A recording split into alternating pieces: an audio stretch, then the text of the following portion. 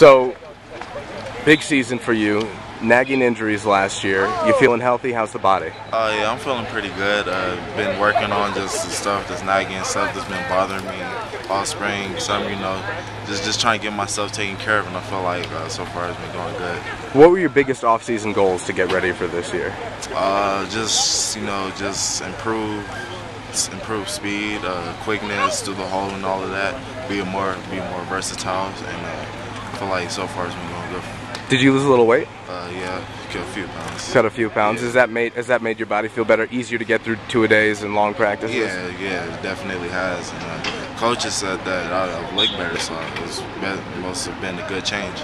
With the new talent and some of the depth you have now that you didn't have last year at the running back position, how confident are you that if one guy's not going, the other guy's going to be able to pick up that slack? I'm really confident because all the guys we have, everyone has the ability to make plays, and I have confidence in all of my guys. If one guy goes down, one guy, just needs a little help. There's a guy right behind him, and I feel like we've all got each other's back, and at depth, that'll definitely be a good thing for us.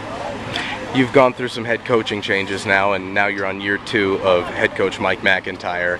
How is the system integrated for you, and do you like what's happening here at the university? Yeah, it's real good now. Everyone can sense like the direction that we're going, how we're going upwards. We're improving, and second year with the coaching staff, we're getting more accustomed to each other, more accustomed to the playbook. So far, it's good. It's a good change for all of us, and I'm liking where we're going. You have a lot of youth on this team, and being one of the older guys yourself, because there are really not that many seniors, do you feel like you have to take it upon yourself to kind of lead this team this year? I would say yeah and no, because just being an older guy, the younger guys, they come in, they don't know what to expect. They're still learning, so they need someone to look up to. But there's also some younger guys that step up, and they show leadership when it's needed. So I think that's a good thing about our team and the youth. We're a young team, but there's people that definitely voice their opinion and step up, and and show leadership. So. And then as the older guy, like I said, it's just good to be like a role model type figure for the younger guys.